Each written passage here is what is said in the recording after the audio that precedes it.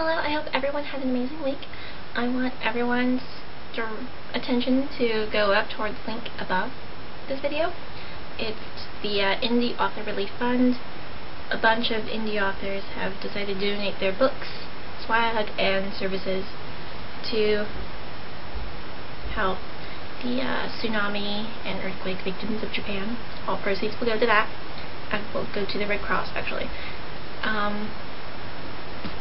A bunch of awesome auctions that are ending tonight at midnight, so hurry up, get on those. And my auction ends Tuesday. I will be auctioning off a signed copy of my YA fantasy, The Chosen, a couple of bookmarks, and this mini notebook. And that ends Tuesday. Alright. Now on to my books that I got this week. I got Beast by Donna Jo Napoli. Finally. The Amazon actually showed a different cover. I was kind of bummed because I thought I'd get that cover, and I've always wanted this cover. So I was very surprised when I got this cover. I'm a huge Beauty and the Beast fan. That's like the #1 thing that you should know about me. And I think this is going to be like the 4th Beauty and the Beast retelling that I own. Not to mention all the movies. I actually love fairy tale retellings, and I hope one day to actually write one. Hopefully, by the time I do write one, it won't seem like an unoriginal retold of a retelling. So, we'll see. I got The Indian Captive, The Story of Mary Jemison by Lois Lensky. I've actually never read a Lois Lensky book. She's a very popular local author here. Actually, she's actually the most famous local author here. The children's section in the library is actually called the Lensky Room. So I'm actually surprised I've never read a Lois Lensky book.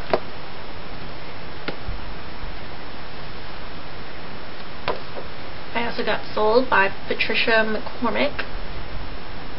This is a National Book Award finalist. This is about a 13-year-old girl from Nepal. She has a poor life, and her stepfather tells her to take another job. To take a job to support the family. Help support the family, I should say. She gets introduced to a stranger who tells her she will find her a job as a maid in the city. So she agrees to do this, but finds out she's been sold into prostitution.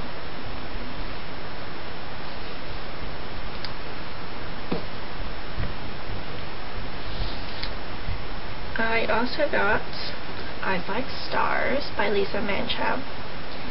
I fell in love with this cover. I saw it on DeviantArt, and I said I had to get this. I'm sorry that I feel bad because I judge books by their covers, but this is gorgeous art.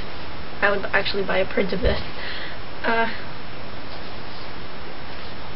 Actually, hopefully, in the far off future, the artist, I'm not really sure who the artist is, but Jason Chan, I want you to design a cover for my book. One day.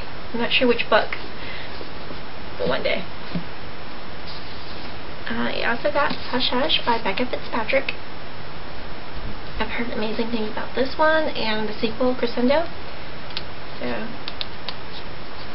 I don't know when I'll get Crescendo, and I don't know when I'll get around to reading Hush Hush because I have like a ton of books on my to be read list. And I got like the most highly anticipated book that everyone's been talking about right now, Wither by Lauren Stefano. I haven't read much dystopian novels, but this sounds really intriguing. And I think everyone knows what the summary's about, so I'm not even gonna rehash that. But I'll be reading that after I'm done reading Cloaked by Alex Flynn. So that's what I got in my mailbox this week. I hope everyone had an amazing week and you guys all got great books. Until next time, goodbye!